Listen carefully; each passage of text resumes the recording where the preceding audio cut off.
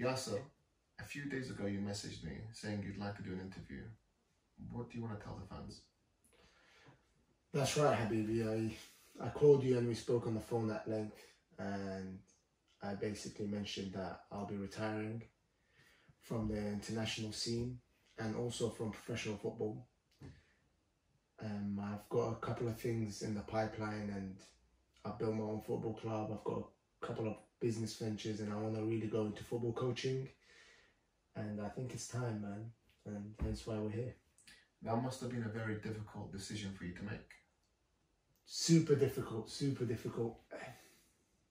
But also it's quite calming because for me it was only a few people that I could ever play for, and I've really ever enjoyed playing for. I mean, clubs or managers, and it hasn't transpired that I can play for them anymore. This season, I haven't had a proper pre-season anyway for the first time in a long time. But I've also, weirdly enjoyed the fact that I've got time to focus on the things that will build my life for the next 5 to 10 years. I don't think football will do that for the next 10 years, especially playing for the international team.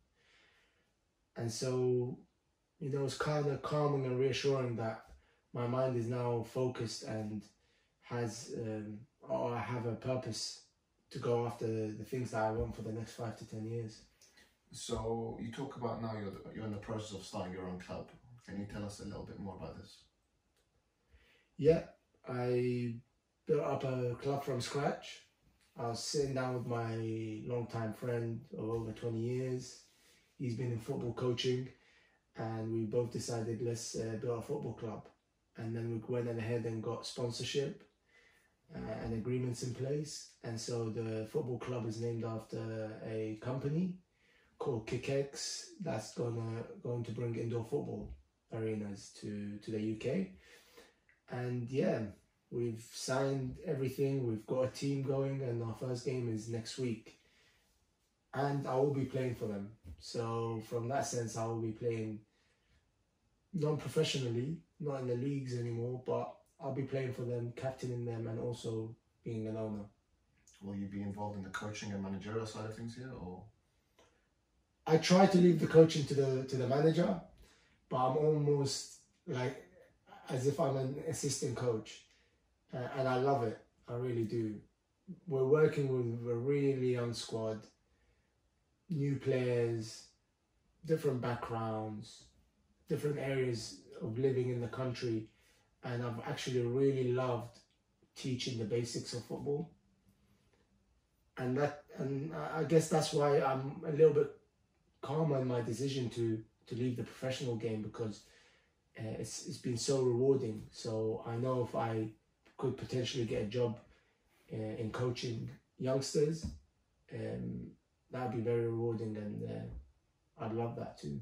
Yeah, so a few years ago, me and you were sat and we were talking about your ambitions to coach in Iraq and start your own football club there. Mm-hmm. Soon after that, you went to Erbil, and then you returned at one point to Zaho. Mm-hmm.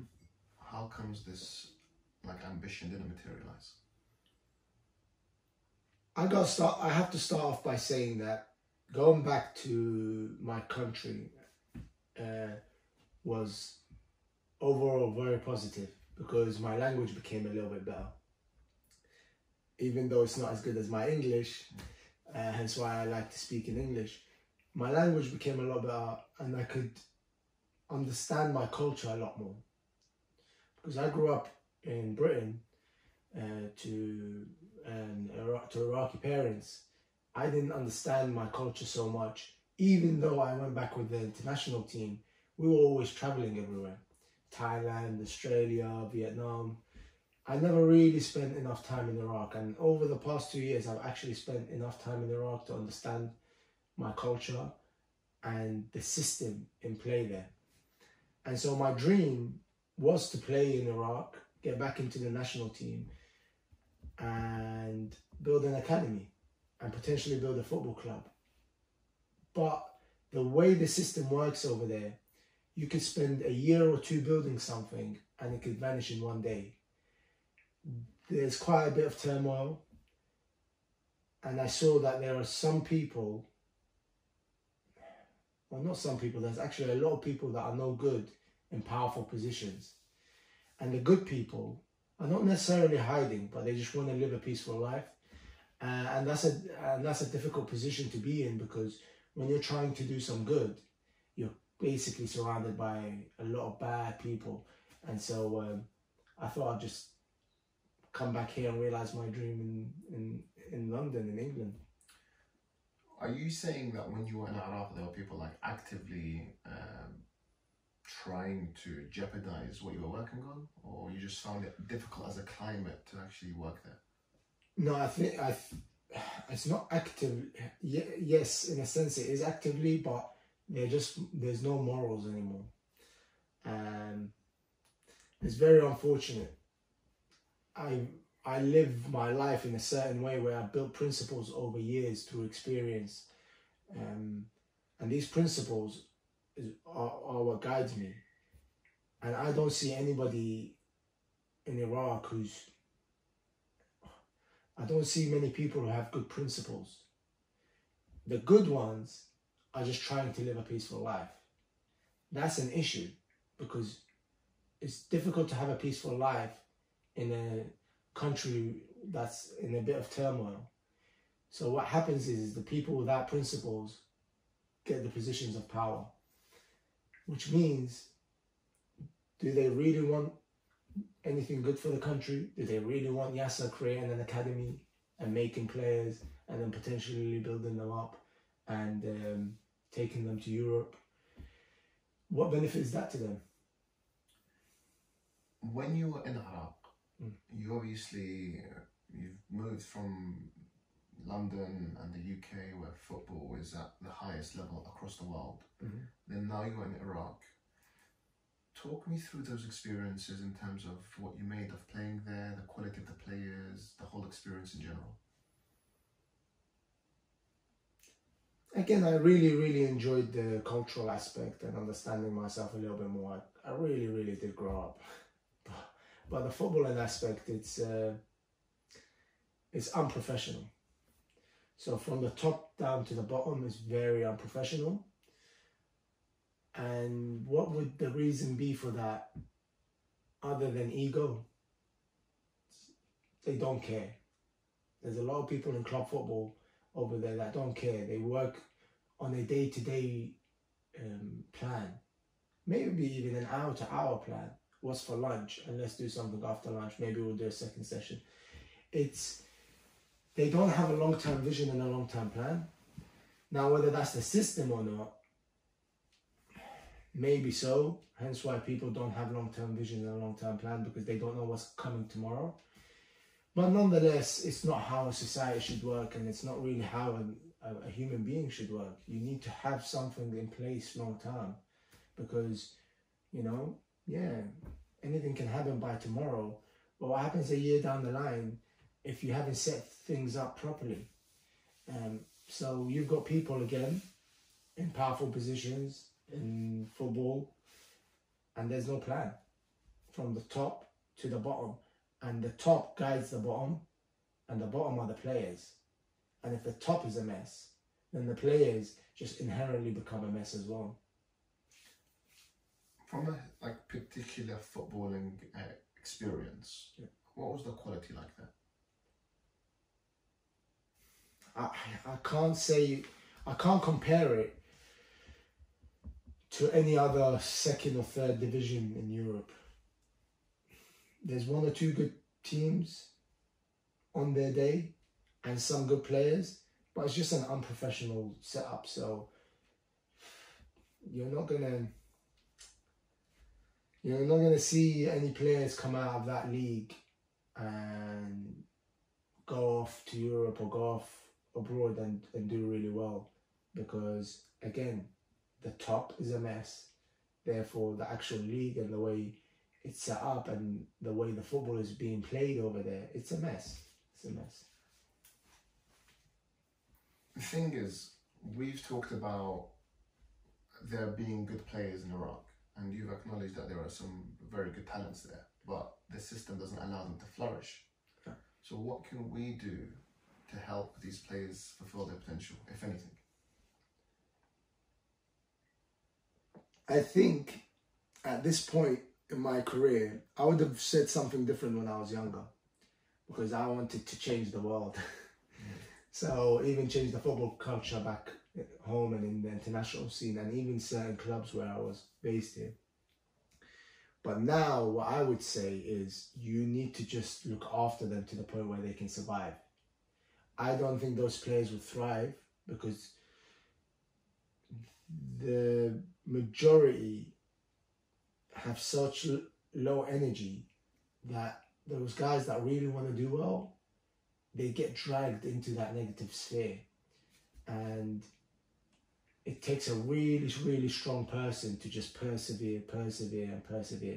And even a strong person is not necessarily going to thrive in that environment, but he'll survive it.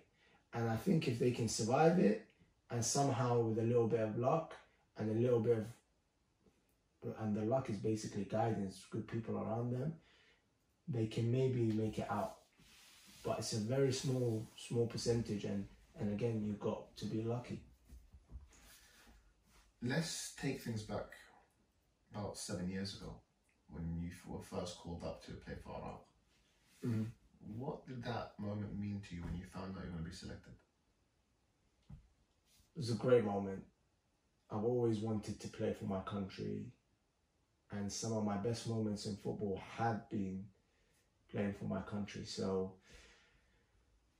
what I know now, since I've had the experience of playing for the international team, I've realized that it's gonna probably be one of the most, or the biggest impact on my life, playing for my country, because I've grown so much through it and I've seen so much in that sort of spheres that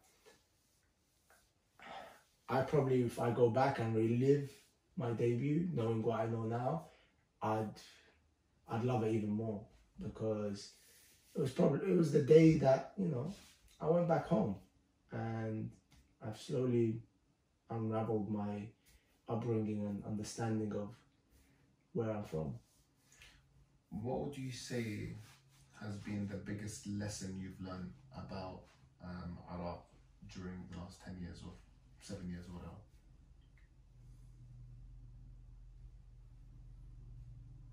As in the footballing culture, or just in life lessons in general? Life lessons. What I've learned is that Iraq, at its core, has probably the most beautiful mannerisms, or how do I say, just giving. They're very giving people. The good people, they're very giving. I've been to Iraq, I've been to friends' houses. I can go in there and literally go to the kitchen and just make a plate of food, and there's always food, and I can always sit down with the family any time of the day. You don't see that in many different cultures. And that's what I've learned from that culture, how beautiful that can be. And I really, really appreciate that, because that's a loving culture.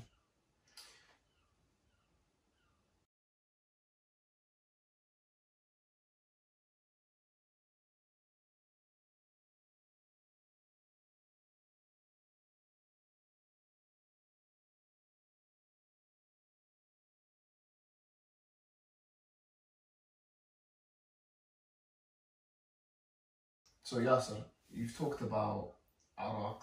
Can you tell me a little bit about your experiences and time with the Iraqi fans? Love them. They love me. I'm sure they still love me, even though I'm not playing anymore. Yeah, they're amazing. They're amazing. They gave me something that, again, through experience, now I understand. They didn't, even though they know me through football, I always felt that sort of connection whenever I met the fans, that there was genuine love. And it's always nice to be loved. So that sort of feeling, coming from a place where I left from a young age and not knowing my sort of cultural upbringing, it kind of helped me develop what I think is a good heart. And so they were a big part of my development as a person.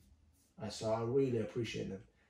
Appreciate the common man. I appreciate them, just the people coming up to me in the street or the restaurants or whenever we were at the hotels. They're just really nice people, and they were really, really nice to me.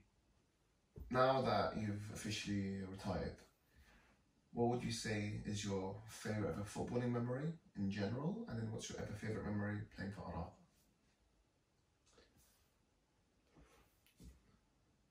Obviously, my debut was a great memory for Iraq, so I'll always have to go with that. But it was more just a collection of everything, of everything.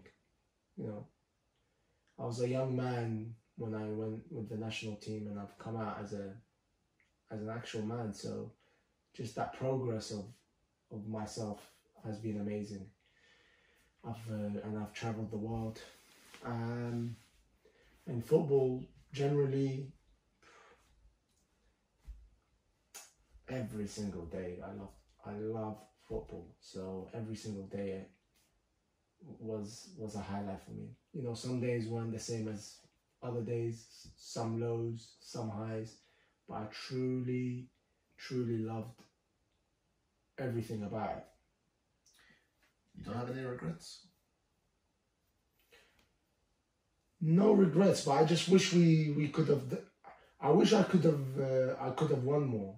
I wish I could have done.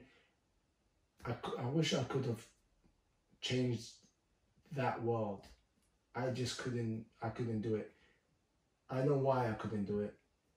You need the right people in the right places, and the right system to flourish. But I wish I could have done it. I think it was virtually impossible, but I wish I could have done it so I can look back and go, you know what, I did sacrifice everything and give all my time so that I could succeed with the national team. And also in football. How close were you to playing for the Premier League team at one point? Yeah, very close. Very close. And when you look back at that, do you feel like anger, resentment, or do you just accept it as something that just happened? No, it's the footballing world and it's the business. So in business, you can't really look at things back and, you know, get angry because, again, they're not in your control. You can only be angry at something that was in your control and you didn't do it. Hey, all you need to do is get the paperwork done, get an agreement in place, and it'll all happen. But businesses don't work like that. They have budgets, they have thoughts, they change their mind. So however something, I always say it can be as close as you want it to be, but if it's not signed and sealed, it's never done. So yeah, unfortunately I didn't get that chance to make that move. But that's business. So you played for Swindon, you managed to play at Wembley, the first of Iraq to do so. Then you were very close to signing for Swansea. From there onwards, do you feel like maybe you dipped in form and you never really recovered, or how do you see your career onwards from there?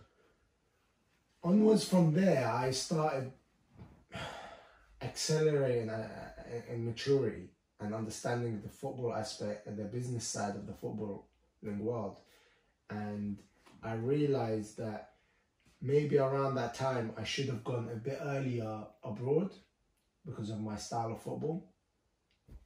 The issue is, even abroad, their structure is not necessarily great in Europe. Football, in its essence, is a team sport, an individual business. And so sometimes you have to make business decisions that are, what I'm trying to say is you got to sign basically contracts so that you can look after yourself long term that are not necessarily good for your football. And that's one of the issues, because it's a business, you know, you still need to sign a deal to play for a club. And if you were told a certain thing, hey, come here, we're going to build a team around you, and then suddenly they don't build a team around you, and the manager gets sacked after a couple of weeks. You know, you might spend 6 months out of the game, not necessarily playing. You're signed to the club, but you're not playing. Are you saying this happened to you? Oh yeah, that happened to me. And that happened at Northampton. Yeah, 4 weeks in, the manager that brought me got sacked. I obviously have to get out of the deal. And then at that time, when you've got business interests on the outside, and I'm maturing as a person, and I'm trying to invest, it's business. So when business meets football, your football suffers. And from the outside in, people look and go, oh yes, he's not playing. Oh, but nobody really knows the truth and what's happening. So I guess, yeah, that's what they want. They want you to play. If people do love you, they always want the best for you. They want you to play. But life doesn't work out like that. Sometimes you have to take a few of the punches and then move forward. And that's what happened. So at Northampton, you didn't really get much game time. You had a new manager come in, and maybe they preferred other players over you. Yeah. What happened after that? Travelled the world again. I went off to Sweden for a little bit and saw how the structure was abroad, and realised, you know, it's not that too different. And even the playing style, it's not that too different. Football is a young man's sport, but you need the maturity of, you know, almost a middle-aged person. And so, again, you need the right people around you so they know what's going on. But I had to learn that first-hand experience, and so I spent time in Sweden. After Sweden, I went to Iraq.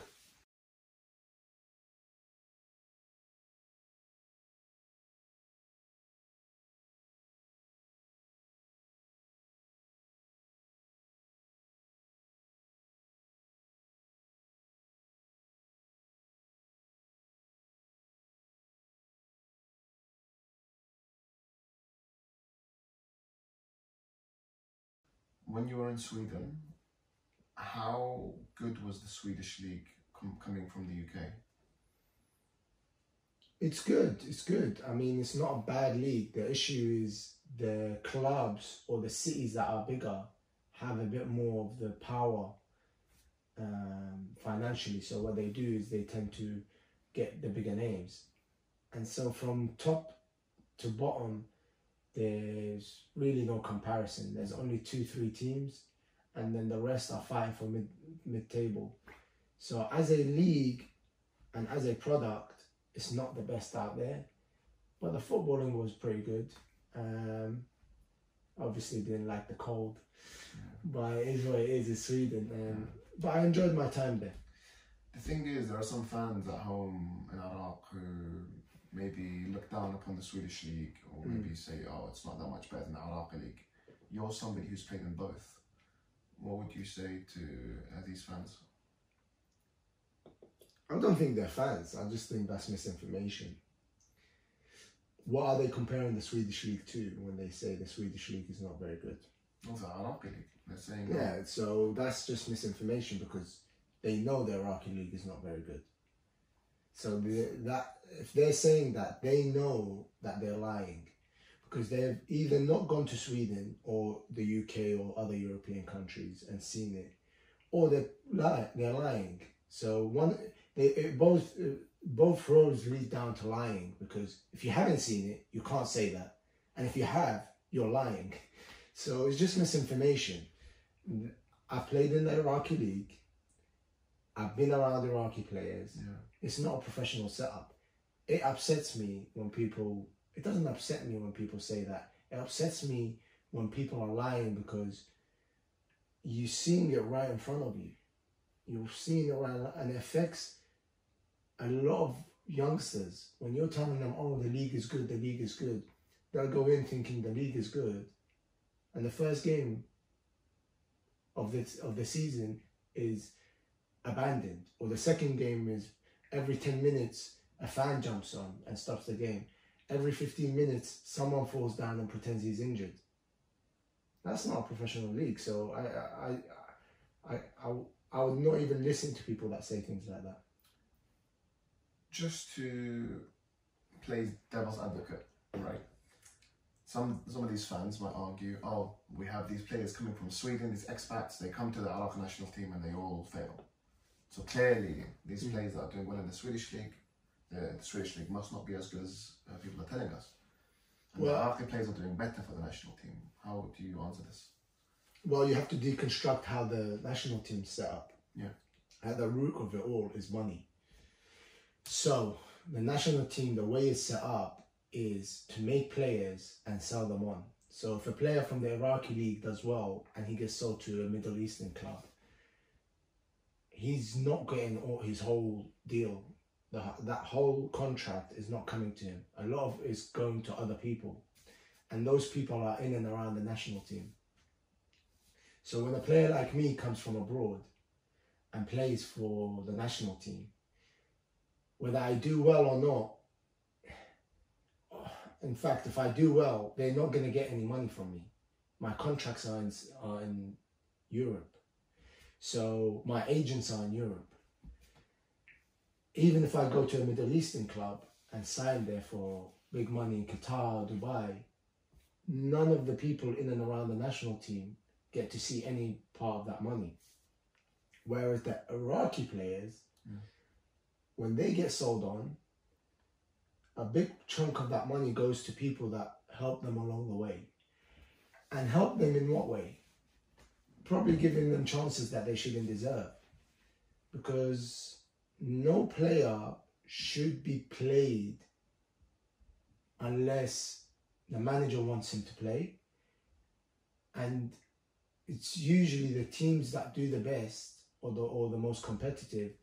The best players who train and play well tend to start the games.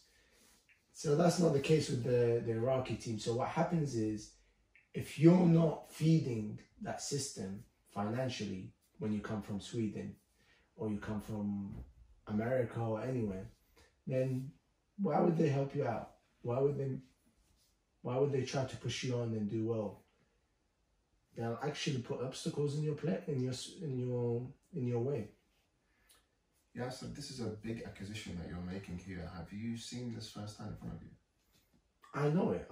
It's not I've seen it, I know it. It's how the system works.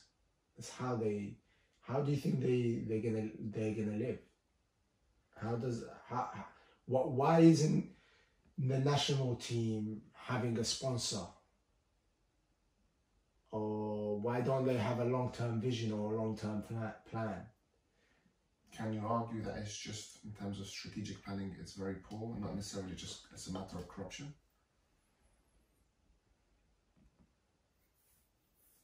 I don't think they want to strategize or plan. That's the issue, because if you strategize and plan, you got to make documents, you got to do the right things, left, right, and center. You got to bring this player in. You got to have contracts in place where, you know, if you qualify for a World Cup, you know what you're getting. It's not let's just have a meeting and you're getting this amount or that amount or no amount. It's done like a European countries. You know, European countries sign their international teams sign with their respective FAs every 2 years, if I'm correct. Because every 2 years, there's a tournament. The European Championship or the World Cup. They come around every 4 years, but every 2 years, they technically are played. And so they have contracts in place. If you play X amount of games, if you win this tournament, you get this. There's a bonus structure for the management, bonus structure for the players. That's not there to be seen in Iraq. So what does that mean? It means everybody's trying to get something or piece of the pie. And the biggest piece of the pie is really players. You play players and you sell them on. Because I haven't seen them have a good sponsorship deals. I haven't seen them they've built stadiums, but they've let some stadiums rot. I haven't seen a system. They haven't built the league. The league in itself is a product. You want people around the world to watch your league. They haven't built that product. So what do they have? They have players. let's make some players, let's sell them on, and let's make some money. So Yaser, you were in Iraq playing. What did you find was the hardest thing to put up with? What were the biggest challenges there? Planning. Really planning. That was the biggest challenge because you didn't know what was happening Friday morning or Saturday morning, and you have a game Saturday afternoon. So you didn't know exactly what was happening. So there wasn't very much planning, and also the issue with team morale, because payments aren't made on time, if at all. There's miscommunication or no communication at all on purpose between said president, directors and players. And staff, especially the foreign ones, don't understand what's going on because they're not used to this sort of setup. So yeah, planning. It's really, at the end of the day, it's not planning, it's the way the system is being built. They don't want to plan because, again, they'll be held accountable for their actions.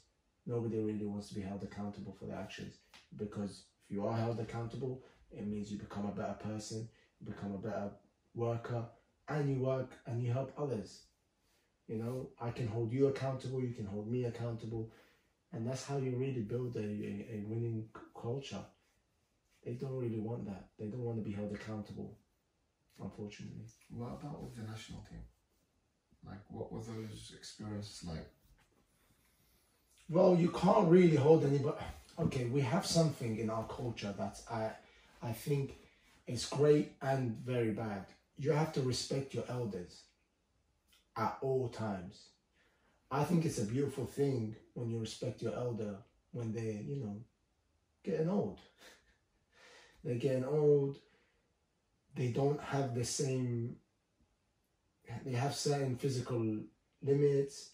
You know, they're graying. You know, all our parents get old, our grandparents. And you want to love them and care for them because they're older than you and they've been through so much in life and they've lived a long time. But it's that generation where they're just a little bit older than the players and you can't hold them accountable. You still have to show them respect. And you can't hold them accountable because you have to show this sort of fake almost respect because they're older than you. Yeah, okay, you're older than me, but we still need to get things done. We still need to make sure that training's on time. We still need to make sure that training is done well. We still need to make sure that things aren't being done outside in the hotels and things like that, that just so that you can show you're respected. So little things. They'll come to your room at night, stuff like that, to check in on you and stuff like that. Think, oh, hey, we'll take away your mobile. Yeah, all this is not a problem. Taking away a mobile, coming in to check. But if the way is done, certain people do that to show, oh, I'm a little above you.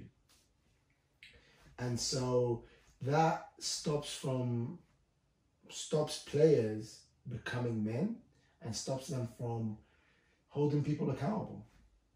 And that's one of the biggest problems in that culture. Hey, you're not doing your job. If you're not doing your job, I can't do my job to the best of my ability. So where are we going to go from here? Exactly. In that culture, where it goes is the players just shut up and put up. Were there any issues between you and Yunus Mahmoud? Because there was a point that was all over the news when you were with the national team, some videos that were leaked and all sorts of nonsense and drama. What actually happened? I've had no issues with Yunus. Yunus is Yunus. I've had no issues with him. I think it's things are really. If there is a problem, which there obviously is, because we don't succeed as a footballing country, the problem is the system. So I've got no issues with Yunus, and I know he's done good things on the pitch for the team. Obviously, helped Iraq win the Asia Cup, which is a massive achievement. So you keep talking about the system. can you make the argument that the people in the FA are not to be blamed because the whole country seems to be in turmoil? Or do you think that's just exonerating them? But at what point do you ask people to be men about things? What's a man? You need to be a good person. You need to build something for future generations. At what point do you go, okay, it's only the system? I do talk about the system. And if you're an individual and you're trying to do some good, it's very, very difficult. But at what point do we sit down and go, okay, well, none of you are doing anything good? So what do? Do you remove them all? Or? No, you don't remove them all. If you want a real solution, I think it just comes back to culture. It comes back to power.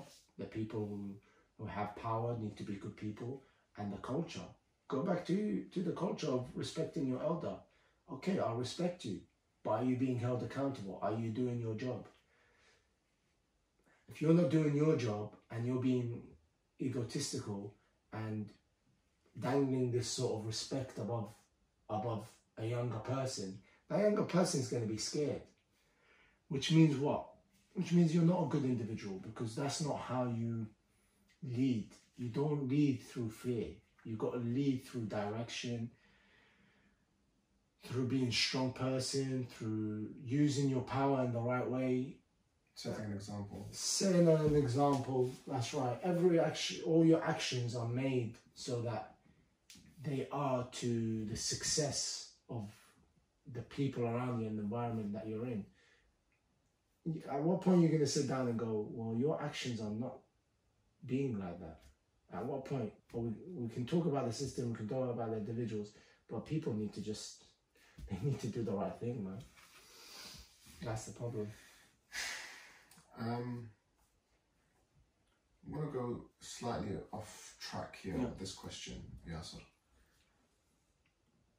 What would you like Iraqi fans to know about the difficulties and the challenges that you and other young footballers in the UK, Iraqi or non-Iraqi, that they go through? Like I don't think many people really appreciate what it means to be a footballer. What would you like people to understand about the challenges involved in this sport? I think the biggest challenge is the mental side. So you grow up in a different environment to Iraq, so you don't understand that culture. And so when you go there, you have this sort of culture shock. And then you try to change it. You try to get the footballing culture the way it's done in Europe, and it doesn't quite get there. And in between all that, you're growing up as a footballer, and you're maturing, and you're not quite getting it right. And it feels like you're a little bit alone in that. Or just one or two other players are with you. It's a very difficult period of a man's footballing journey. On top of that, you're traveling. A lot of traveling. You're playing. Injuries. Life happens. Relatives passing away. Maybe you've got a business investment that's gone wrong. Pandemic. You know, those sort of things that just crop up out of nowhere. And you're still trying to fight for what's right. You're still trying to make sure that you do the best in training. You still try to be the best in the hotels, eat well, sleep well. It's a lot. It's a lot. People say it's a sacrifice. You're literally sacrificing your life for this one thing, and it's football. I don't see it as a sacrifice, but what I do see it as is a loss of innocence at a young, early age, because in normal life, kids don't lose their innocence so early because they go through this sort of structured program of schooling, college, university, then apprenticeship, and then job. It doesn't work like that with football. You could be 19 years of age and playing in front of 60,000 people. You kind of have to have a certain mindset that's different to be in that sort of cauldron of fire, as they say. So when you keep talking about the differences in culture between UK or European-based football and then going to Iraq, when you went back to Iraq, what was the biggest cultural shock? What were the biggest elements that really stood out to you that you found maybe strange or difficult to adapt to? The number one is you having respect for your elders and who are not doing a good job. That's the number one. Number two, which is a positive, it's not really a culture shock, it's just the kindness of the good people. Yeah. Genuine kindness. It's not a kindness of, oh, this is what our culture is about, giving. It's a genuine kindness. I would eat alone in a restaurant and I'd go up to pay and they won't allow me to pay. It's not even about the amount, it's not that much, but they won't take my money. And I'm like, guys, just take my money. So I try to leave a tip for the waiter or that waitress.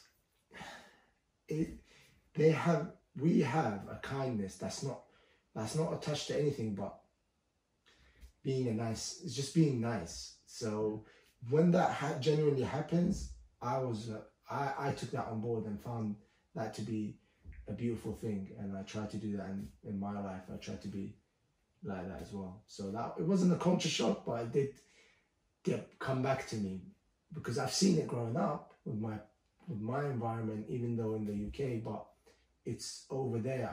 I managed to see that head on. So I love that. What about in terms of football? What were the biggest cultural shocks in terms of style of play or like quality of football? And how did you adapt to that? Yeah, it's very, how they say in England, it's off the cuff. It's just made up on the go. There's one or two managers and one or two footballing minds that know how to do things. Okay. Well, I think at a certain point, Ravi was very good at that. At the same time, he's trying to build. I think Ravi, from an Iraqi manager point of view, but it's usually the foreign coaches that have that sort of mindset. Hey, we need to do this and do that. So, unfortunately, what happens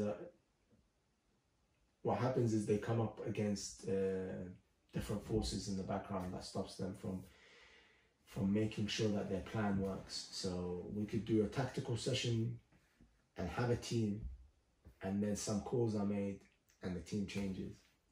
That's a big problem. You saw this happen in front of you? Well, I didn't see it happen in front of me, but I know of it. Well, it's just weird decisions being made left, right, and center. Why is this guy playing? Why is that? It's not even weird. It's just sometimes it's so egotistical. I think it's sometimes just to disbalance the situation, because at the end of the day, what is success? Success is winning a tournament. Can we win a tournament and sell a bunch of players from Iraq and make a bunch of money on their contracts? That's what the guys at the top are thinking. Can you do that? Great. But if we can't do that, can we just sell a bunch of players, play them a few times, and move them to another club in the Middle East and make money? Then we'll go for that. Because actually winning a tournament, we can do that, but it takes strategy, it takes planning, it takes a manager having 4-year contract. Hey, from day one, he's doing X, Y, and Z. Nobody coming into the office and saying, hey, what about this player? That he knows each player. You talked about foreign coaches being good then. Who stood out to you? From the foreign coaches? Yeah. This is the issue with the foreign coaches though. They are good, but they didn't stand out too much because they weren't given the ability to manage. So generally, when I talk about foreign coaches, are the coaches that I've seen in and around Europe, and also with the national team to a certain degree, but it's a different atmosphere over there. There's no planning, so it's almost they're fighting a losing battle. They shouldn't even be fighting a battle. It's your national team. It's your this country has put a manager in place. Let him build. And so, yeah, there's obstacles in that place. When you left the Iraqi League, you went for kind of like a period where you weren't really playing with the clubs, you weren't playing with the national team, and then suddenly you were playing at Zaho, and you get a call up after a long absence. Yeah. How was that experience, and how was, for example, playing for Petrovic? Well, I got to the point where I realized I'm not going to get any younger, so I really want to achieve what I can with the national team and the club team, because I think we had some good players at Zaho. I quickly realized, again, it's not going to quite work out. At Zaho? No, I football in general, in that sort of environment, you know? And so, hence why I'm here, stepping away for good. Yeah, it's not going to quite work out. I can't change that world. And I saw certain things that shouldn't be seen in and outside football. And I saw some evil and I saw some bad. I also saw some good. But I realized if I can't change that world, what I can do is I can construct my own world. And unfortunately for me, I don't want to be around people that are not good, people that are not striving for better, because I'm constructing this new world. And to do that, I like to have good people full of love, drive, ambition. And that's not going to happen back in Iraq. So it's not going to happen with the national team, which is unfortunate, but that's the reality of it. You've spent a lot of time now in the Iraqi League, in the Iraqi national team, 2 different spells. What's it going to take for Iraq to actually succeed? Like, what do we need to do? Because that's, at the end of the day, that's what we want to see, right? Correct. You would want to have a long-term vision, and that vision set in reality and work towards that vision. So the reality is there needs to be a good set of people sitting around that have a plan long-term for the footballing nation. Now, whether that's possible or not, I don't know, but that's what you need, because then it's going to take 5 years. So that 11-year-old who becomes 16 is going to be a really good player at 16, but he's going to be even better 5 years later, which is 10 years from where your plan started. He's going to be 26. And then you'll have a bunch of those players, and they're all around the world. But you've got to have that vision, you've got to have that planning, and you've got to set that in reality and work hard towards it. That's how a successful nation will have a successful football team. Let me ask you something. You started your career in 2015, right? Under Hakim Shaka. It was around 2015, 2014. Yeah. First game against China in the World Cup qualifiers in the first stages, yeah? Yeah. Okay. Then you also played an Arab Cup recently. Mm-hmm. So in that kind of timeline, what did you notice changed or improved, if anything? Or was it the exact same? Same problems, same issues? Yeah, that's one of the reasons why I don't see it changing. I didn't see anything change in that time period. Some highs, some lows, but I didn't see anything changing. It's strange. I mean, as somebody looking in from the outside, you have new management in terms of like Adnan Darjal, you have improvements in terms of how the FA is set up with new faces. You didn't notice anything improved under the new administration? I mean, there's some people that have come on board and they became a little bit more professional from the outside, like Raif and those guys, but this is just a very short-term stop and fix. The long-term vision, the long-term plan, it's never been there. So there should have been something if I made my debut in 2015, there should be kind of a plan for the time after. It's not. There's just week on week, month on month, year on year. So I guess it's the country a little bit in upheaval. And what about the quality of players during that time? Like when you started in 2015, you were in a squad with the likes of Ali Adnan, Human Tariq, Ali Faiz then. They were all quite still young relatively. Then a couple of months ago when you were in the Arab Cup, you were in a team that's completely different now, with the likes of Hassan Raed, Ahmed Farhan, and a few others. What did you make of that team versus that one? Has there been improvements? Has anything changed, or is it just more of the same? It's kind of more of the same, and the truth is why it's more of the same leads back to that culture issue. Is these youngsters, it's very hard to find a powerful youngster or a youngster that that doesn't let things affect him within a football pitch. After being surrounded by all this,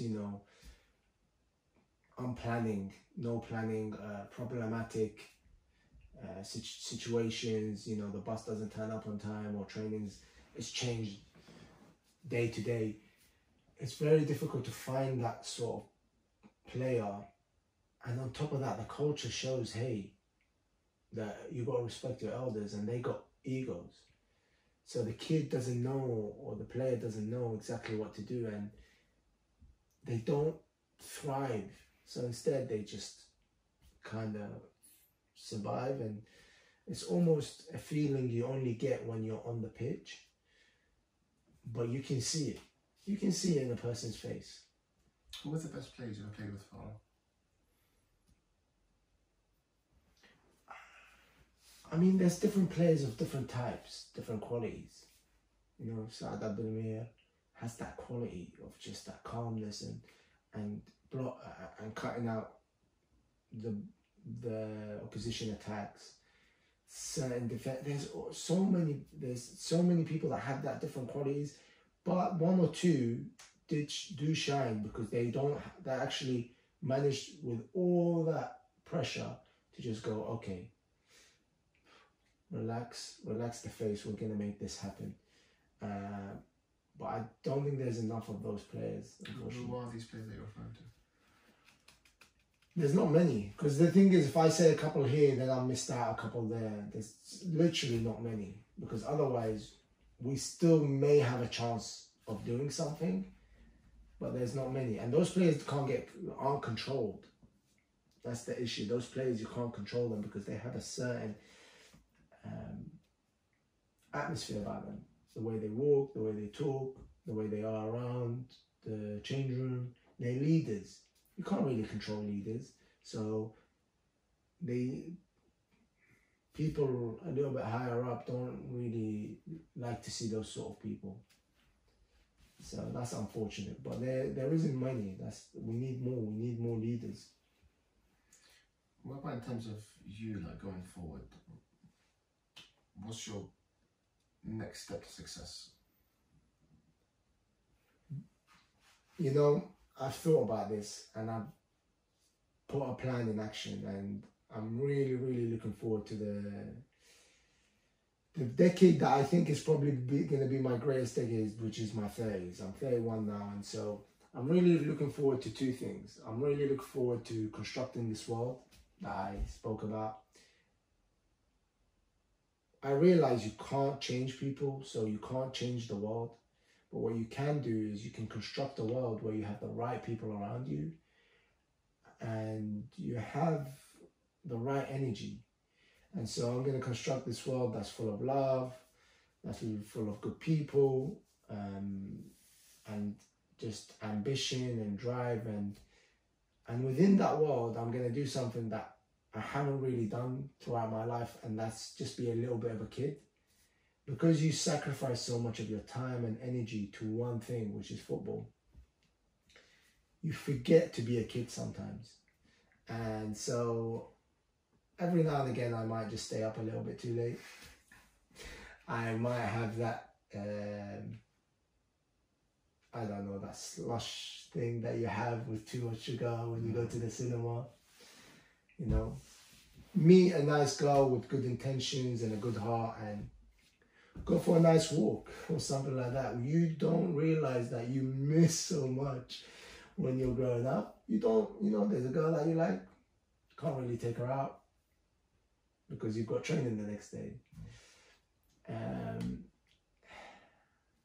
You miss out on quite a bit. School trips, all of that. Hey, all I have to do is train and train and train and train, and I want to be better and play. And as you grow older, you've got to travel. And as you travel, you don't see the places you travel to. So I've been blessed to have traveled to so many countries, but I'd love to even visit countries that I've traveled to already and visit them a little bit more. And yeah, just while I'm doing that, be kind of a kid. Because yeah, I missed out a little bit. But I think it's going to be great for me, because while I construct this world and I'm mature and I'm being a man about it, I'm still doing these fun kiddie things, and I'm definitely going to mix that slush puppy together. You know when you mix the two colours? Yeah. I know them ones. So Yaser, with everything said and done, is there any final messages you want to say to the fans, or anything you want to get off your chest? I want to say thank you for the love. I really appreciate it, and your kindness, the little hugs, and the hi, how are you? It meant a lot to me. I hope that you saw a person or a young adult develop into a mature person who has shown kindness and love to you back. And I know I didn't get to win as much as I wanted to, but I think I won the hearts of the sort of common person. And that's helped me as well on my journey, because you've helped me build the heart that I've really wanted. So, thank you. Yaser, thank you so much for coming. We wish you all the best and good luck with everything. Habibi, thank you for having me. Thank you. Appreciate it.